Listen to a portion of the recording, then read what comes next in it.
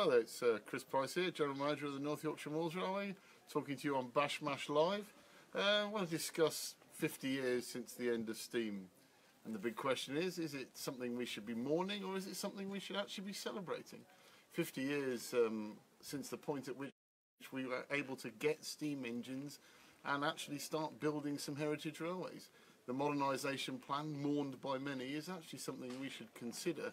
It's something that gave us an opportunity to start building heritage, to start picking a point at time in which we could preserve and then taking it forward. So if anybody's out there and would like to talk to me about this, then please, by all means, jump on board and chuck us some questions. We have to bear in mind that when steam engines were got rid of very quickly, they were got rid of, which presented an opportunity for heritage. We were already 18 years into a movement that was delivering heritage, mainly on the narrow gauge, but this gave the standard gauge boys a chance to really get going, and that's exactly what happened. We're now standing in front of the North Yorkshire Moors Railway, a railway that was closed by beaching. We had an opportunity here. Had it not been for the locomotives saved from Barry, we wouldn't be here standing here today. If we'd have let steam fizzle out like they have on the continent, would we have the heritage railways we have now? I actually see that the point at which steam ended on British Railways was the start of real heritage standard gauge preservation, which presented huge opportunities, which is an opportunities we're reaping the benefits of today. 2,000 people employed, plus employed in the heritage railway movement. This railway alone feeds 115 families. We have 1,000 volunteers who love their job, love their hobby and work very hard in it. What we have behind is a living, breathing proof of what people can do, which was an opportunity presented when railway heritage started. And I would say that standard gauge railway heritage started on this day 50 years ago. Any questions? Well, something's come through, I believe. Hello to Mark Herbert. Hello, Mark Herbert. How are you? Question, please. Hi, Jennifer. Jennifer, crikey, we're all coming through. How many have we got there watching us now? 15. 15 people watching us. Well, welcome aboard. It's lovely to see you all. It's a lovely, fine day. Unfortunately, it's a bit too fine. It has been for the last couple of weeks. The North Yorkshire Moors is running diesel and steam, top and tail at the moment.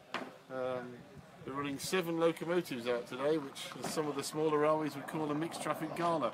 We unfortunately just call it a normal day.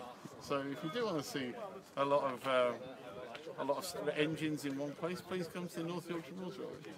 Where's the cones?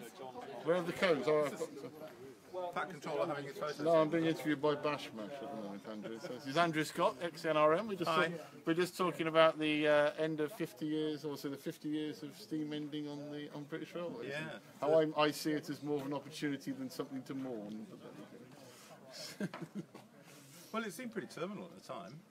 Well, it did. Well, you were there at the time. I'm too young. I'm so old. I was not there at the time.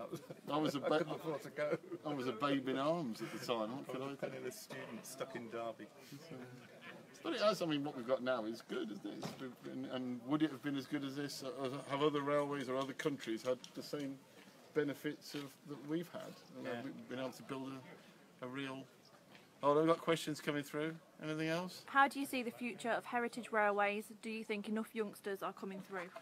I think plenty of youngsters are coming through. I'll see you later, Andrew. I think plenty of youngsters are coming through. I don't think that's actually the problem. I think the problem that worries me is that actually there's not enough middle-aged people coming through to volunteer. We have lots of very young people and we have lots of people that have later on in life, but what we don't have is the 30 and 40-year-olds because their time is much tighter than it was, say, 20 years ago. So, yeah, it's different. It means that the railways will have to change and adapt, but it's not the first time they've had to change and adapt to a demograph. And I think it's just part of the things we have to cope with. The biggest challenge is possibly coal. Coal is a problem coming up on us. We do have to be very mindful of that. There's no two ways about it. The world is, an attitude towards fossil fuel is changing, and that affects heritage railways. What we've got to do is quick enough to adapt to it. Any more questions? Where are the cones? Where are the cones? I have a cone here. There we go. I have a cone on the back of my mug that was very generously given me by Bash Mash, which I'm quite proud of, and which will be something I put my tea in from evermore. So Mark agrees with you. He's got the same problem at the WHHR. Oh, there you go. Welsh Highland Heritage Railway. Which Mark's that then? Mark Herbert. Hello Mark, nice to meet you. We are friends on Facebook, I believe. Richard Garvey, morning Chris, has given many people a passion. What do you see as the biggest opportunity for steam in the next few years? The biggest opportunity for steam. Thank you, Dickie, much appreciated. Love the opportunity to reply to a question I have no idea how to answer. The opportunity for steam is for predominantly developing what we have now, making what we've got now better, making it more reliable, making the quality better. I think we've got motorbikes going in, heritage motorbikes. I think what we have at the moment is very, very good, and it has improved in quality dramatically over the years. But I do believe that we still have to improve that quality, and I think that's one of the opportunities for Heritage, is to develop its product and make it better. People don't like me talking about product and customers, but unfortunately this is the 21st century. We have to have that attitude towards them. Thank you, Dickie. I've got to keep talking now because nobody else is asking questions. That's not on, is it? I was rather hoping we get some more. Anyway, I want to talk about why I'm here today, why I'm at Leversham today. I'm at Leversham today because the North Yorkshire Moors Railway has received an award for its digital signalling system that was installed between Leversham, Goathland and Newbridge on the railway in partnership with Siemens, and the Railway Heritage Awards have just given us an award for that, which is very nice of them, and thank you very much. You can see the people enjoying the buffet over in the far platform, which is where I should be, but unfortunately I'm sat here being interviewed by an iPad. So but enjoying it nonetheless. Any more questions? Right, well in that case then, thank you very much folks.